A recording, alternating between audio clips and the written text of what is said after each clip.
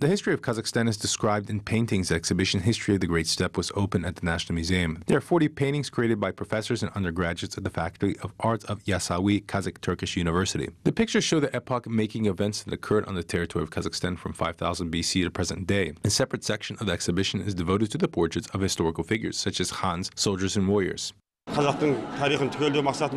To draw on the historical theme is always a time-consuming process. I consulted with archaeologists and historians before starting on the drawing. Almost every stage of the work wasn't conducted without their advice.